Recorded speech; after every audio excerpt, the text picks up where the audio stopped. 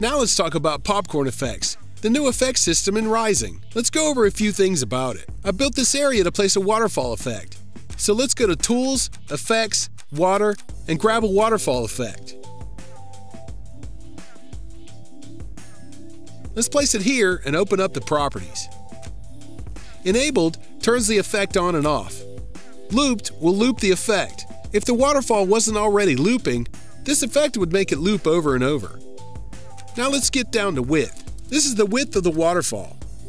Height is how far the water falls before it fades out.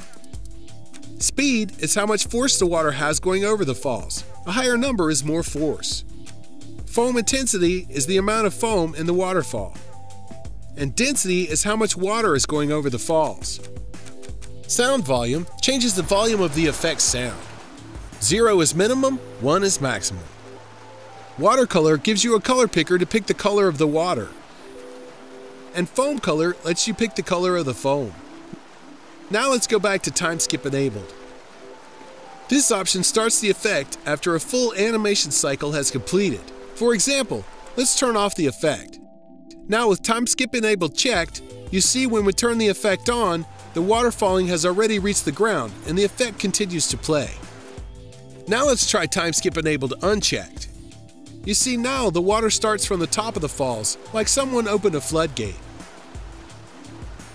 It's a good idea when optimizing your tracks to set the enabled checkbox to a variable.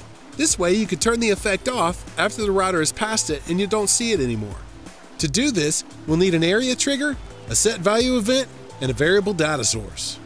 We'll start by opening the waterfall's properties, going to Enabled, hitting triangle, and connecting it to the variable data source. Next, we'll open up the variable data source and set its value to 1. When setting the enabled option to a number, 0 is always off and 1 is always on.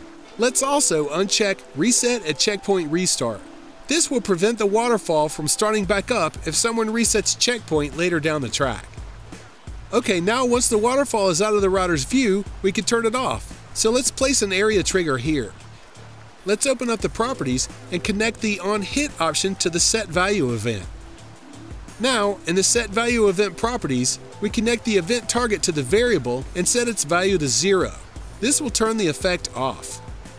Now, when the router hits the area trigger, the set value event sets the variable to 0 and turns off the waterfall.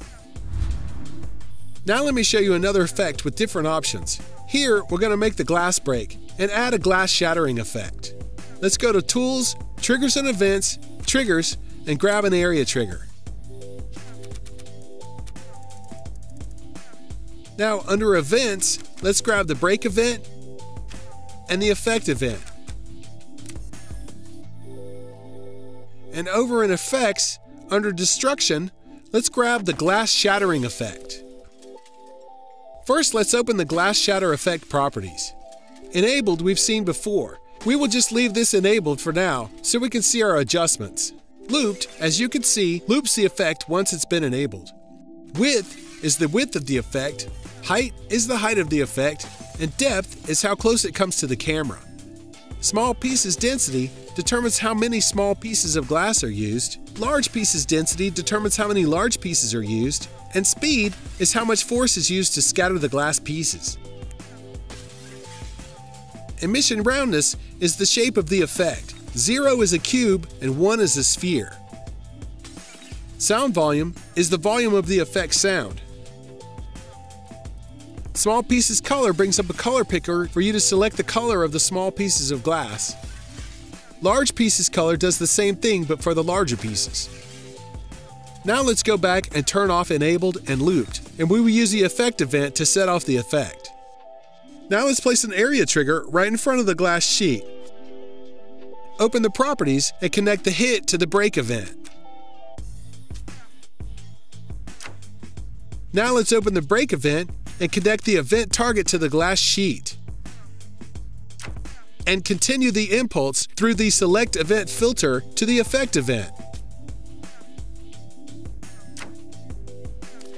Now open the effect event and connect the event target to the glass shatter effect.